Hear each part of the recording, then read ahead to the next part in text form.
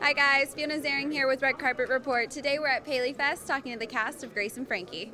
Roughing it. How awesome is it to be here at the PaleyFest?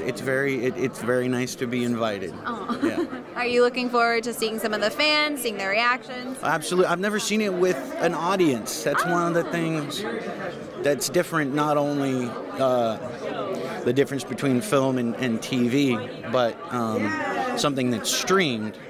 I've never seen an audience watch it. I hadn't thought of that either. It's gonna be. I think it's gonna be a special moment. I think it's gonna be great. Pretty good. Your character, I think, is such a fascinating mix of he couldn't get his life together, and now he's got this perfect little world he's created for himself. What has it been like for you to play such a unique guy?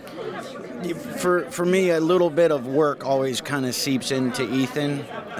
So to be able to play somebody that really just wants to be happy and do well for people around him, and he's also pretty stupid.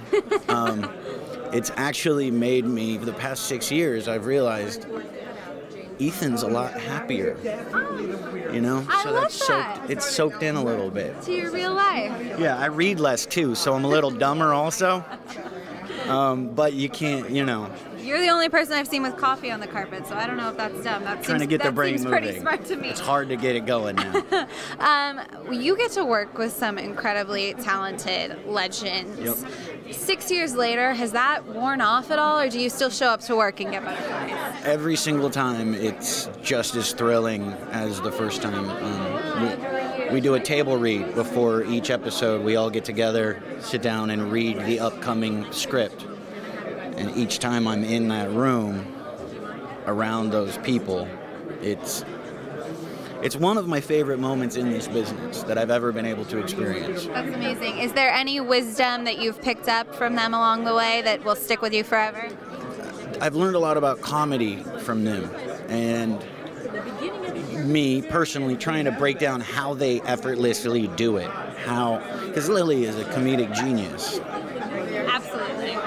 But she's also an amazing dramatic actress. Right, and then Jane, one of the best dramatic actresses that we've ever had. Right. Comedic genius. So I'm trying to sit there, how do they